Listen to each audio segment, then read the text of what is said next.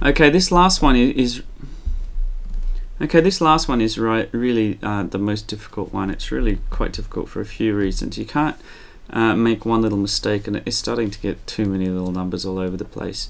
I'm just going to jump to that. When I do the oxidation numbers, you'll see, but I'm just going to jump to that because that's the oxidation of alcohols. You haven't done Unit 10 yet, so you might not have known that. So I'm just going to deal with this one first. So the easiest way to do it is to combine it. So if we have a C2H6O,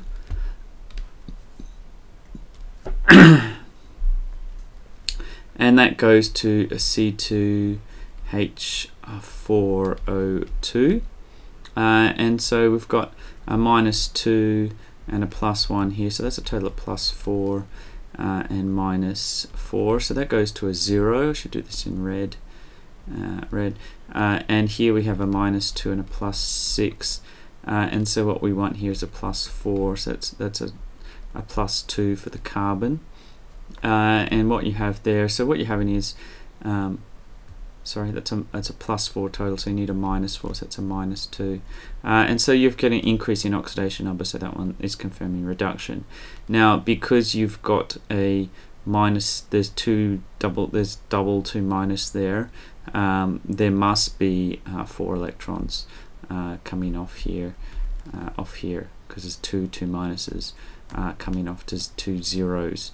Alright, so then you need to balance the charge on that, and so that's a 4H plus charge on there, and balancing it for the H pluses and H2Os, we'll try and leave the carbons alone, and so the H and the O, there's 6 and 1, the H and the O, there's a 2 there, and the hydrogens are 4 and 4, so there's 8.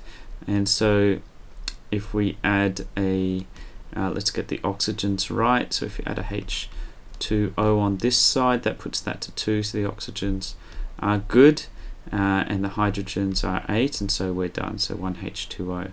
Okay, so that's the fully balanced oxidation side. Moving to the reduction side now. So we have reduction here. So because the oxygens are coming off, we're gonna have the oxygen in the reaction there. So Cr2O7 2 minus plus H plus goes to Cr3 plus H2O. So this one's quite tricky. Let's balance the atoms first. Let's get the oxidation numbers going so we can balance the electrons. So that's a total of +6. So that's +3 here. It gives us a total of +6 though. And so that's -2, so that's a total of -14. We only want there's a -2 there, so we only want +12 to balance that out, so that's a +6 over there. And so to balance out the electrons, we've got a total of +12 here going to a +6, and so we need to add 6 electrons on this side for those that oxidation to balance out. So 6 electrons, we'll take that to a +6 as well, because there's the 2 and the 2, so that's really quite tricky. So the next thing we need to do is balance out the charge, and so the charge on this side is +6, 6 plus I should say, in brackets, and the charge on this side is getting pretty tricky here, so that's a 7, 2 minus plus 6 is 8, that's 8 minus plus 1 plus, so that's a 7 minus charge over here. So in order to get this to a 6 plus, we need to add an extra 13, and that will get us to the 6 plus. So an extra 13 added to this, so 13 plus 1, so that's going to give us, so we need to put 14. So if we put 14 H pluses on here, both sides add up to 6 plus. That's nasty too.